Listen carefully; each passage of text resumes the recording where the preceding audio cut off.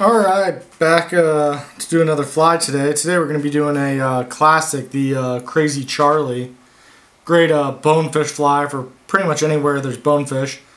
We're just going to be doing a slight variation. We're going to be putting some of this shell pink foxtail on it instead of calftail. So I think the fox is nice because it helps the fly sink a little faster, adds a little bit more movement. Oh, but overall it's still going to look basically the same as just a regular Charlie. So we're going to start out. We got a Ahrex SA 220 here in the vise. We just started tying with these hooks. I carry them on the site now. Great hook. I'm loving them so far. So recommend you guys give those a try. Start out with some Danville shell pink 140 denier. We're going to go 8 wraps. Yep, 8 wraps behind the eye of the hook here. Like you guys have seen in my other videos, we just do that. So when we're tying in bulk, all of our flies come out looking pretty much the exact same. So I'm going to cut off a piece of Beadchain here. This happens to be size large Beadchain. We're going to go ahead and just right where we ended our thread, just figure 8 these onto the hook shank. Just get your nice figure 8 wraps, a couple wraps under them. Just get them nice and secured on there. This fly pretty much traditionally is tied with Beadchain. A lot of times when you go into shops and stuff, it's hard to find this fly if you need it heavier. So you pretty much got to get it custom tied if you want heavier. So now we'll take the fly and we'll just get some thread on the hook shank here to keep our next material from slipping. So our next material is going to be vinyl rib. D-rib, any type of just vinyl rib will work. It basically has 2 rounded sides and a flat side. This happens to be the clear color. So since we're tying this in a shrimp pink today, the clear actually lets the pink of our Flashabou shine through really nicely, as opposed to getting this material in pink.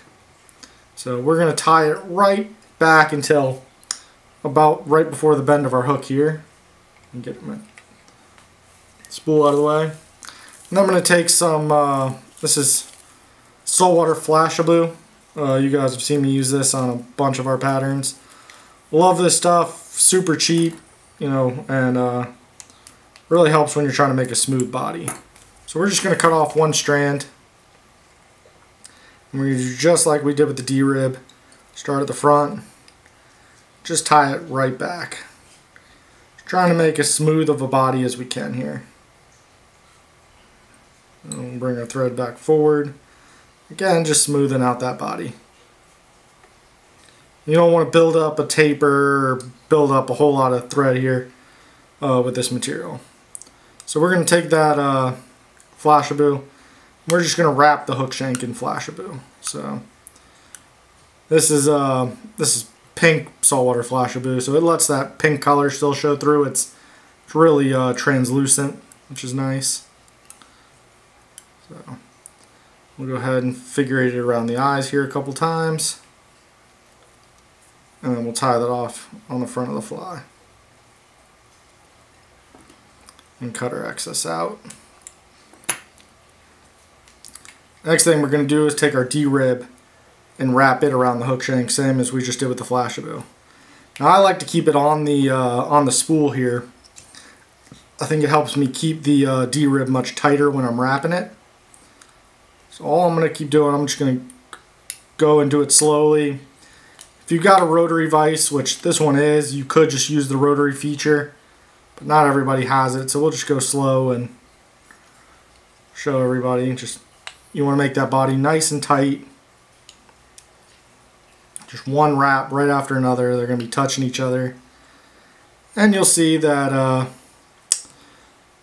pink shows up through this clear rib pretty nicely here.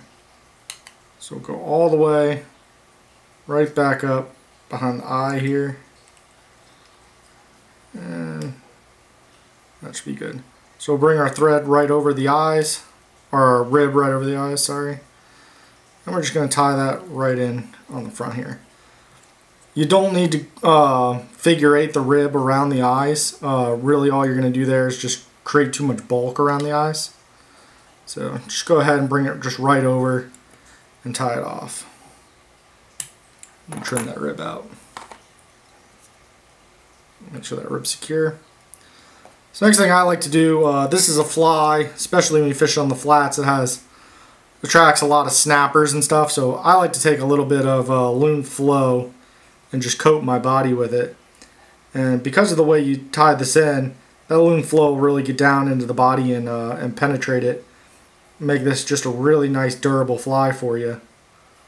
So you don't have to worry. I mean, if you're just hooking bonefish on it, it's going to last you tons and tons of bonefish. If you're in a place that has a lot of snappers and other little fish that like to hit your fly, then this will help it stand up to a lot more of that abuse.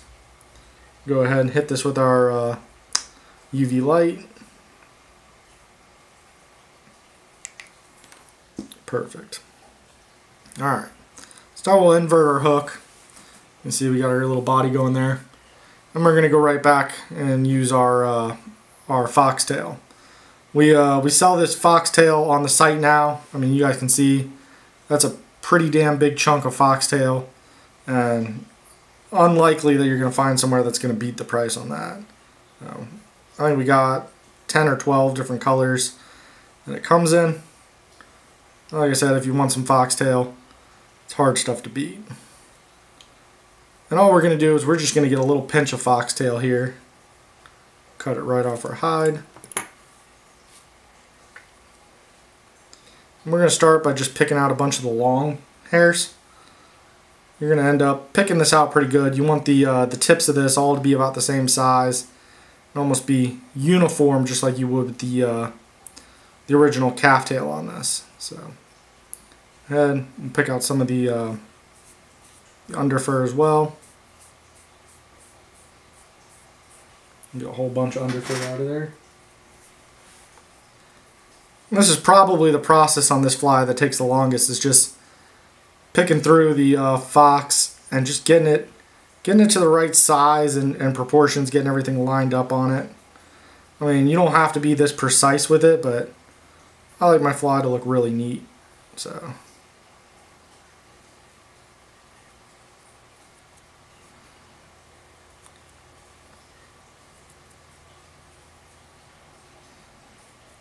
if you're a little bit OCD, this helps too. Just make your fly look as perfect as possible. So that looks pretty good. And really, you want to tie this wing on the fly pretty short. So you don't want it extending way past the hook. Really, you want it just so that wing is going to go just slightly past the hook. That looked about right. Cut a little off there. Just grab it with one hand. Make a loose wrap. And let's go ahead and tie that right down.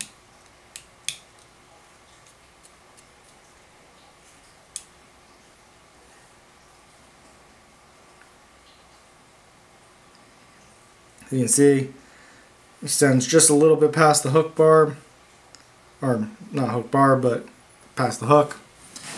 And we're starting to get good to go there. Then we're going to reach for our final material. This is just a little bit of crystal flash. I believe this is in pearl. You don't need much here. About 3 strands of crystal flash will do great for this fly. And all we're going to do is just get a little bit of crystal flash on each side of this fox. So we'll get a little bit that goes past the end of the fox on one side. Tie it in. Oop, and we broke our thread. I must have hit that Beadchain eye there. It's alright. Great thing about fly tying is you can always reattach your thread. So like I said, we tied it on one side and then we'll just bring it right back over. And right back over, if we can get this little piece here. And we'll tie it going right down the other side. And we'll just kind of lift up on all of our crystal flash, and we'll tie it just ever so slightly longer than the fox. So, you just come in here and clean up your head a little bit.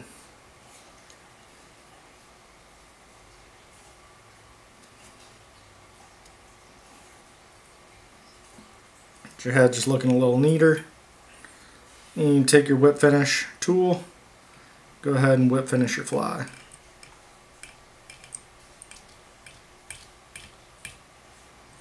I like to throw always a bunch of whip finishes in there. The more durable the fly, the better. Cut that out. And then just in case we got a little bit of fox straggling at the front, I just hit the front with the lighter. Again, that's just going to make a nice even tie-in point for you. Make just a better looking fly.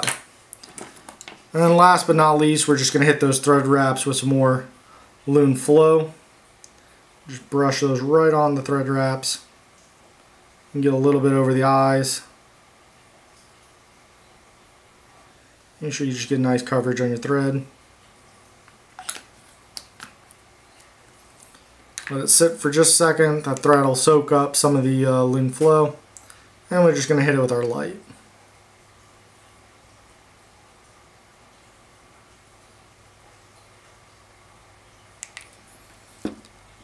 And that's it. That's the Crazy Charlie. So great, great fly for bonefish just about anywhere. I know they especially like this fly in the Bahamas. We're going to start carrying this fly on the site. You'll be able to get it in Beadchain, brass, or lead that fits your needs pretty much anywhere. And then, like I said, we now have the fox hair and foxtail on the site. We got a bunch of other materials if you're looking for stuff like coyote, and we're going to have rabbit strips that are going to be sourced, a bunch of different natural materials for you guys. So definitely go check out the site and check out some of the materials. I think you guys will end up liking the prices compared to some of the big retailers. And like I said, the quality of the stuff, I mean, great long fibers. You get tons of material for just an absolutely fantastic price. So go check it out. Hope you guys like the fly, and thanks for watching.